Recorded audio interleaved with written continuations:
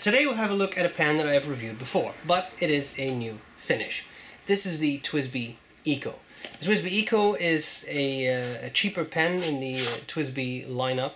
This one was sent to me by Appelboom Pennen. If you want one, go to my website, click the Appelboom banner and you'll be taken to a discount page. You can get more than 10% discount. Pen comes in a cardboard outer sleeve. I will not spend too much time on the pen because as I said, I have reviewed one before with a white cap and a white piston turning knob. This is the all clear model. I just want to briefly show it off and discuss some things that I find interesting. Alright? When the cardboard sleeves comes off, you have this plastic box. It is a cheaper looking box than some of the other TWSBI pens, but I mean this is a more of an entry level model, so that is to be expected. First thing comes out is a warning. You're not supposed to rub these pens with alcohol. As I've learned, that has to do with the fact that that would discolor the material. Similar thing could be said for other clear pens, for example the M1005 by Pelican. They do not warn you, so we should all be very grateful to TWSBI for warning us. Here we have the actual pen. There are other things too. For example, silicone grease. This is actually quite a bit. I have seen them come with less. It's a very liquid grease. It's not the very smearable stuff. This is almost like an oily solution. It does say that you shouldn't swallow it or contact it with eye. So it's probably a sensible warning. We have the wrench. This is not the metal wrench, it's plastic. I have to say that in a way I like the plastic wrench a little better than the metal one, because the metal one is very flat. I find this one easier to hold and manipulate. So I don't dislike that. What's interesting is that they do warn you not to use the metal wrench. That's the flat one right there, so you should only use the plastic one that comes with this pen. As you can see, there is some more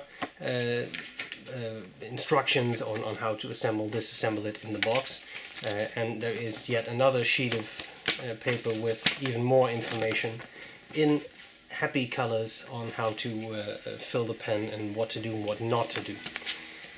So it's a fairly complete package, I would say, a lot of information. And out, of course, comes the pen. Now, let's look at the pen, cover the parts of the pen, and I'll tell you what I like about it, what I don't like about it. As I said, I'll do it a little quicker than I might usually do, just because I have reviewed it before. The finial, the top of the cap right there, it's the TWSBI logo, and not in a little plastic bubble as on some of the other TWSBI models, but in just a red plastic. We have the clip. The clip is pretty springy. I like that. It's very usable.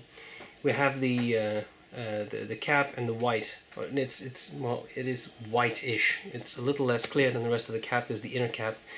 I don't particularly care for that, but I do know that people have removed them. So I assume this is to stop the nib from drying out. It also looks like it has a bit of a lip that rests against the section. So I don't know if you take it out if your nib is more prone to dry out, but I would have liked it if that would have been completely clear like the rest of the cap. But alright. You can see the feed. I do think that's really cool. You can see the feed suspended there in the barrel. Then of course you have the barrel, the ink. There is an ink with glittery stuff in there, so that's why the barrel looks a bit odd. Piston turning knob, because it is a piston filled pen. It holds a nice amount of ink, which is very cool, and I do really like that. Okay, finally the section, with a clear section that may be a little hard to show you, but it tapers down and it has a little lip there, which is pretty sharp. And then you have a number 5 nib. It's a steel nib. You have the standard feed, and that's pretty much it. The pen can be disassembled, at least partially. You can take off the piston turning knob. You can use the wrench to unscrew the whole piston housing, but the section in this model does not come off. even though there is a little O-ring there, but I think that O-ring is there just to keep the cap in place. And there you have it. So what is fancy about this pen? Are there specific things I like and don't like? Well, yeah, something I do like is that the TWSBI models are known for their, let's say, disassemblability. So you can take them apart, you can maintain them yourself, you can clean them well. On this model you can take out the piston, but you can't take off the section. And you can do that with many of the other TWSBI models, if not all of the TWSBI models actually. But with this one it's impossible. That's not necessarily a bad thing. It's just more parts that can break and that can leak. So I don't think that's a bad thing. You can remove the nib and feed, and something that I enjoyed is that with some of the other TWSBI models I've used, I'm actually playing a bit here with my fingernail and the fins on that feed. Some of the other models I've used, those fins are extremely soft, of a really soft plastic that breaks, and I have had a lot of these where the fins just fall out at some point if you remove the nib and feed. I mean, not just by themselves.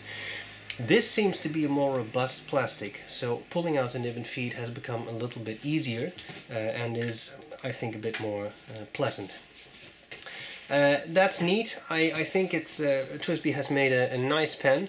It looks a bit cheaper. I think it looks cheaper mainly because it's just a cylinder. There's nothing particularly visually appealing to it, because many of the other models have facets which just make it look a little bit nicer as a pen.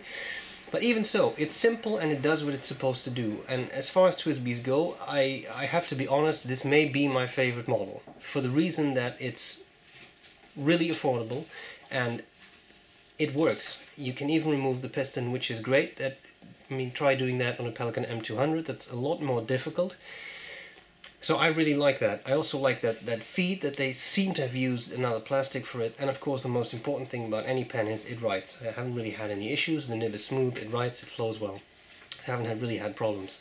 There is a little O-ring right there at the end, and that helps you to post the cap. A very secure posting. Then the pen does really get very large. And also quite top heavy, even though it's a lot of plastic. I mean, it sticks out so far you really start to feel that. So I don't think that was really necessary. I think if they wanted to do this, they probably should have done this in such a way that the cap would post more deeply. But maybe that's personal preference. Okay, there you have it. That was the pen. Joost, thanks a lot for sending me this pen. I appreciate it. If you want to learn more about the pen's dimensions, or want to see it up close and personal in high resolution pictures, you can go to my website, StephenBrown.com. What remains for us is to do a writing sample. That's coming up next. I hope this was useful so far, and I'm glad to see you later. Bye bye. Okay, here we go with the TWSBI Eco Clear. Nib is a broad. It is on the fine side. And the ink is that new B.R.E. Caroube.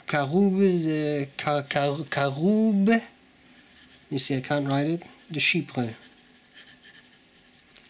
With the gold things in it. Alright. I would say the nib writes like a medium more than a broad. But it is a smooth enough writing experience.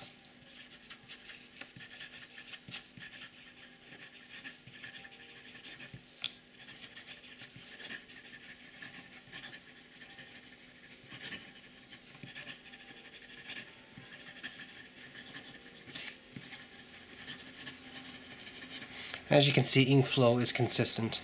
This pen does not seem as prone to running dry as some of the other TWSBI models I have used, like the VAC Mini. And yes, I did open the valve. It's not an ultra wet writer, but it's by no means dry. Line variation. A little bit. Can definitely squeeze out some. I would be a bit careful not to over push this nib. Reverse writing, not really possible. As you can see, writing is extremely dry. Alright, a kind thank you to Appelboom Pennen I appreciate you sending over the TWSBI Eco. Guys, I hope this was useful, and I'll gladly see you later.